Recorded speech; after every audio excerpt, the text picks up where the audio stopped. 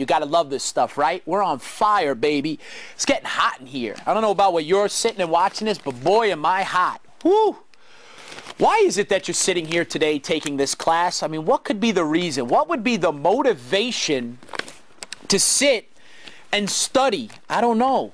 What could be the motivation? I'm not really sure, but it might have something to do with making money. Don't ever forget the reason why you're sitting here in class, folks.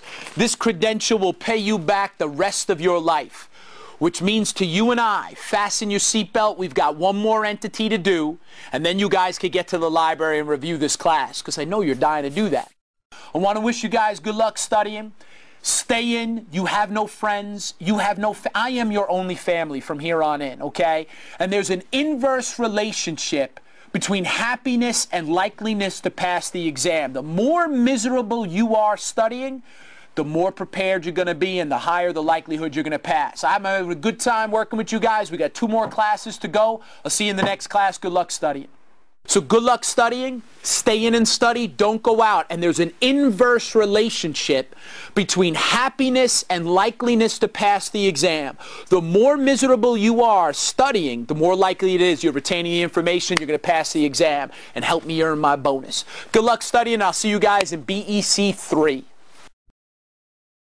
Most of you are going to be very upset, but if you go to page 54, here is your date for Saturday night. Whatever you were going to do this weekend, you need to cancel. Because on Saturday, especially Saturday night, because I know that personally speaking, this information is most likely to be retained when you're studying at like 10 o'clock on a Saturday night. While your friends are at the bar, now you're going to be in the library studying. And while I mention that, you need to tell your boyfriend or girlfriend right now, or your husband or wife, to get off your back between now and the time you take the BEC section of the exam. You've got to study, you've got to review, you got to put in the time. Because as you could tell, nothing here was difficult.